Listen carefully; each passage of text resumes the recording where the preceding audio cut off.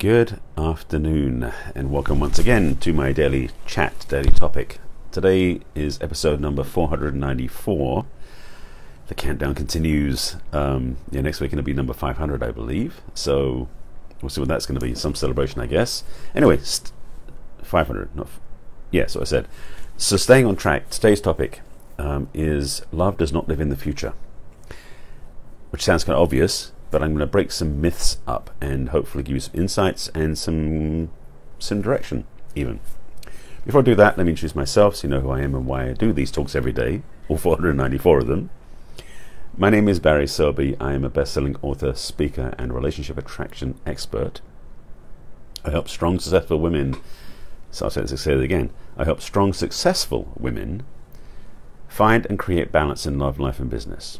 I'm also a passionate champion for the divine feminine. And every day I do these talks called Messages to the Masculine to inspire your feminine heart, because they started as a need for a masculine-hearted voice to speak to you ladies, particularly, to offer you support, compassion, and clarity from a male point of view, unlike some of the other male voices chattering out there. Anyway, that's a distraction from where I'm going. So to stay on topic. So today's episode is number 494. It is Facebook Live initially, although I do put it onto YouTube and onto my podcast after that. And I'll give those links at the end. And I'll put them in the comments as well. Actually, no, I won't put in the comments. That'll be something else. Anyway, I'm getting ahead of myself. So the topic today is love does not live in the future.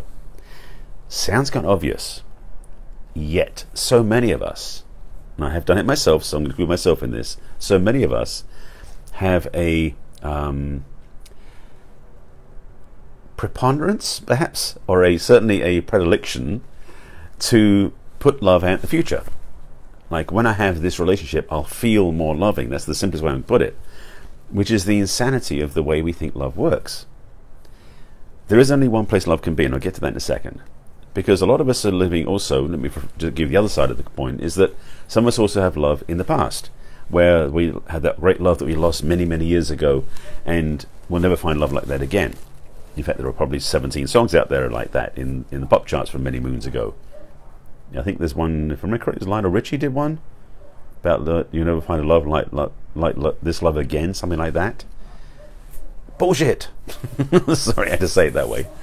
See, the thing is that we have this idea that love somehow lives out there in the past or out there in the future, and it doesn't live in either place. It lives right now. And this is actually the way we have things reversed.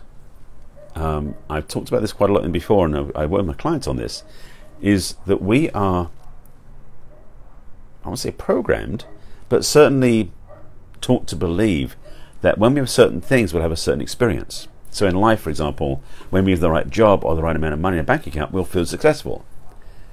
When we have gone to the gym enough times and exercise, we'll feel fit.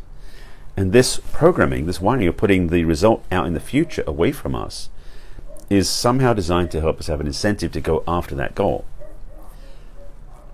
The problem is it's not true. Your success is not based upon your bank account or your job success. It's based upon who you are. So it's almost the idea that it's reversed. And this is really, in a way, that it is in a way. It's kind of a bit about the law of attraction, how we start the law of attraction from getting to the place where we have the feeling tone first before we manifest the result. So when it comes to career success, it's having the feeling tone of what you want to create, what you want to have, how you want to experience. That's going to be in the future, but bring it into the present moment now and experience it. And by doing so, what happens is you will start to have this feeling, yes, feeling, that will start to become magnetic to attract to you what you want. And this is the thing that the law of attraction teaches, that the world does not present the same way. The world is designed to, or the world, not sure it's designed, but certainly it's presented in a way where only when you get to this certain point can you have what they say you can have. But based on the law of attraction, when you feel the way you want to feel when you're there, then there will happen more quickly, if that makes any sense. I'll say that another way. We as conscious, spiritual human beings have the ability to focus on an energetic. We are one of the few, maybe even the only animal on the planet, if you use that term, that can think independent of circumstance. Most other animals, creatures on the planet, think only in the place they're in. They can't think beyond it.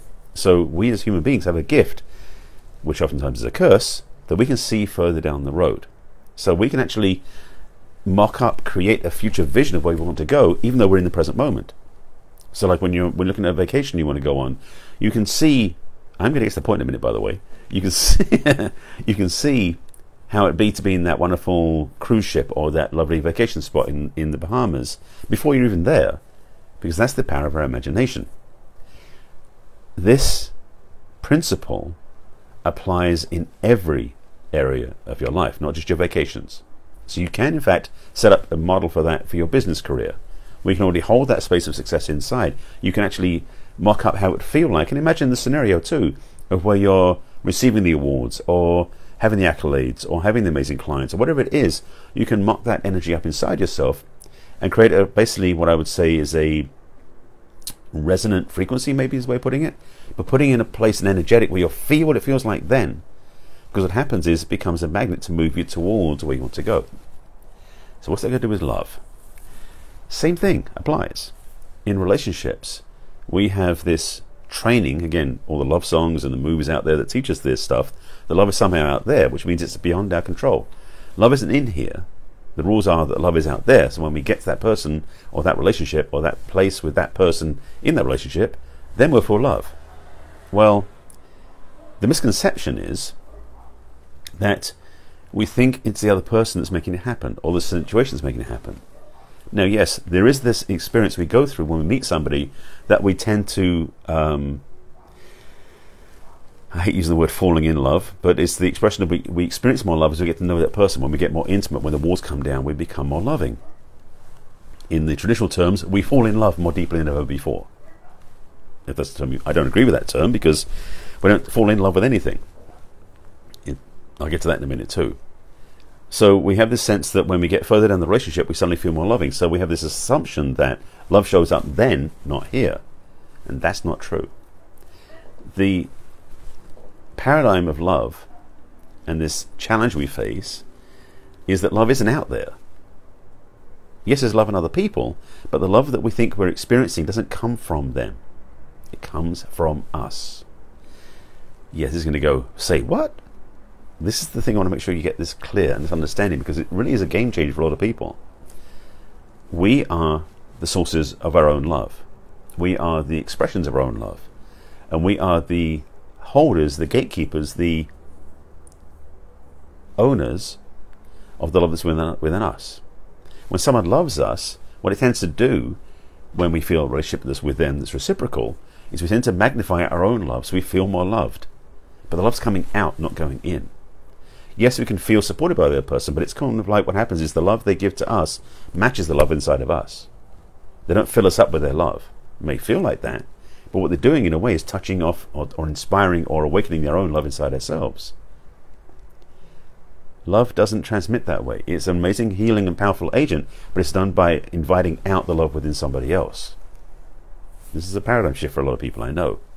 And it comes through relationships. If you're single, it's learning how to embody and embrace the love that's within you now when you're single, so that when you get into a relationship, it's actually easier to be ready for that relationship and also get easier to attract that relationship. Because, as I said, the law of attraction, if you believe in this, which I would say you have to, because if you don't believe in it or don't believe in it, it's still working. So it really is. So the love that you are looking to have in a relationship, start practicing it, experiencing, expressing it now in your life when you're single. Own up to the loving that you are. Allow it to express through you, to expand through you, to fill up your whole beingness, to fill up the cells and pores of your body even. When you feel that loving inside yourself, when you start to really embrace and embody that love inside of you, you start to become brighter, so to speak. I mean, there are words they use like vibrational frequency and the light you shine, all these different terms.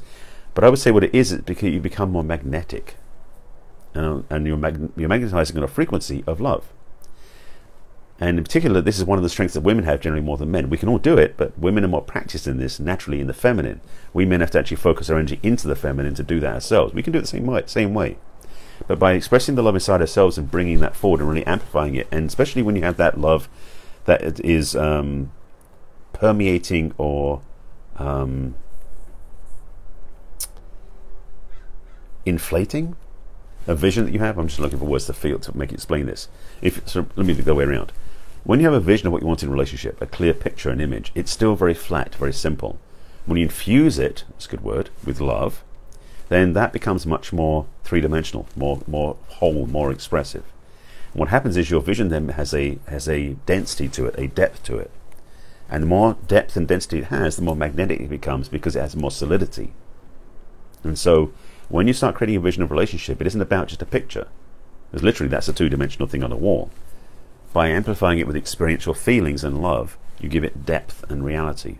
And then the love that you're filling it up with becomes the magnet that pulls into you what you want in a relationship.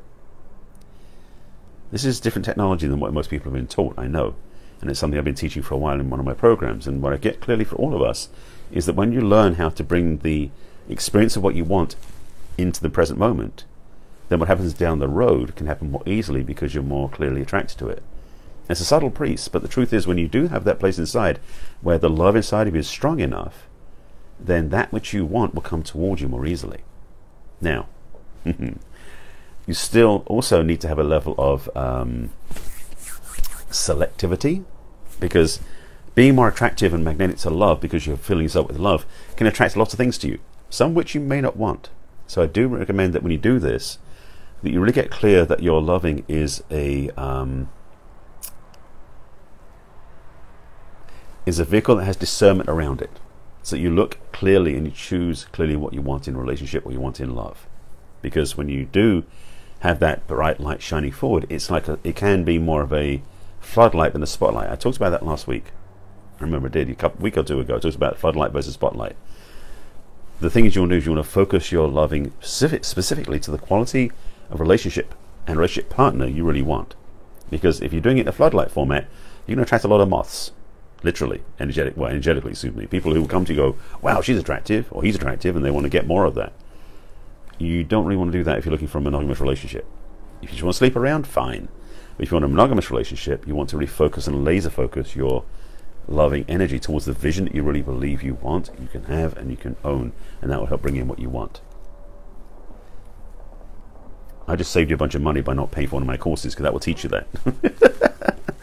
But it's a real powerful tool. So when you recognize that love is in the present, to get back to the title, love isn't in the future. Your relationship may be in the future, but to prepare for it, you do it for the present now. So you learn how to love yourself and own your space and fill up your own beingness with love first, and then focus it where you want to go. You're doing a lot of the legwork, as it were, the steps to create and attract what you want in a relationship. This is how love really works. A lot of people don't know this, so this is a secret that you now know. But I want to make sure you get some understanding, because if you start playing with this in your life, particularly if you do it in other areas too, because if you're already in a relationship, maybe you want to play in this area of how to mock up and emulate your next vacation, or emulate and express the energy for your next job move. If you do that, it becomes much more magnetic. Here's the thing. In the job search, for example, if you're someone who's looking for work right now, there's often an energy that drives you that is a place of neediness. Like, I really need that job, or I want to get the job because I want to get paid to make the money, or that sort of stuff. If you change the energetic of that by sitting in for a moment before you go out on your job searches, embracing and embodying the feeling of what it will be like to have that job effortlessly, easily in your life. First, we take the pressure off. Secondly, you stress a lot less. And thirdly, you become magnetic again in the area you're looking at, which is career, and you can attract to yourself that job you want. Whether it's relationship, job, or other areas, the same rules apply. You start inside, in the present moment, and you fill up with the energy what it would feel like. If it's loving relationship, or if it's career success, whatever it is, it starts inside. And if you get that one figured out, your life will transform.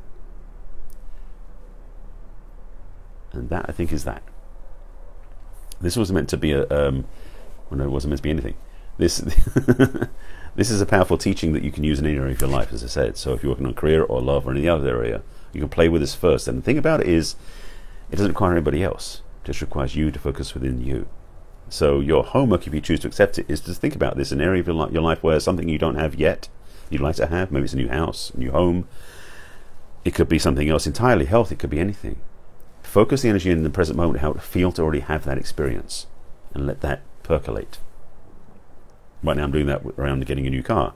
So I'm definitely sitting with that feeling of how it'd be to have that car before I even go out looking. Because then it's going to make it easier when I go looking. Because the thing is, I won't be as I won't be as needy of the first car I see going, oh, I want that one. It's like, no, I'll be more attached because I'm learning how to be embodying myself. So I'm playing with this as well. So I invite you to look at how you want to have more of what you want in your life the right way by starting inside in the present moment. All right. With that, quick reminders. The self-love piece I've talked about before, and about learning how to build that love tool, that love skills. I have two things I want to let you know about quickly before I let you know what you find in the broadcast. My self-love practice that I should say the guided meditation for the self-love guided meditation is something I recommend everybody gets, because if you're not loving yourself enough yet, you're not practiced enough, this will help you with that. It's a very low investment, but it gives you two guided meditations and a written guide with my voice. You can get on my website, which is barryselby.com/self-love, all one word. And the second piece, by the way, my website and all my social media is my name, Barry Selby, so you can find me there. Second piece I want to mention is it's starting up this month my new self-love centric course. It's called Love 18, and it's going to be 18 different elements around love that will change the way you love in life, love yourself, and love anybody else. It's going to be fun, and it's going to be deep. So it's going to be a 4-month course. So it's going to be quite a journey through the holidays intentionally. So I recommend you check that out. I've got a Facebook Live I did yesterday I put up there for you to look at, because it talks about that piece. And if you go to barryselby.com/love18, the number's 18, check that out and see if it lines up for you. I'll put the links in the comments. That's my latest offerings. This is my Facebook Live, as I mentioned, and this Facebook Live goes out onto my YouTube channel, also on my podcast. So on Facebook, I put the archive onto my business page, which is barryselby.author. You find all my broadcasts there. I also put them onto my YouTube channel, where the broadcasts also live. So you go to Messages from the Masculine playlist under my channel or my username, which is Barry Selby, and you can peruse them all down there. It's actually the easy way to search, because YouTube's got a better search function, in case you're looking there. And I invite you to subscribe to my YouTube channel. And thirdly, on my podcast, which is on iTunes, you can search for Messages from the Masculine on iTunes, and you can subscribe there and download those broadcasts there. That's a slower loading, a slower building library. I've got way more on my YouTube and my Facebook pages than I do on my podcast. So there's where you find me. If you have any questions, comments about this broadcast, please put them in the comments below. I'll respond after I sign off. And I do invite you to take this to heart. You can create the reality you want, starting inside now. That, in fact, is a good that's a good title for a new topic, but it'll certainly help you if you think about that. So with that, I wish you well. Have a pleasant evening. Take care of yourselves. I'm back in tomorrow. Tomorrow's a big day. I believe our book is launching tomorrow, but I'll tell you more about that tomorrow.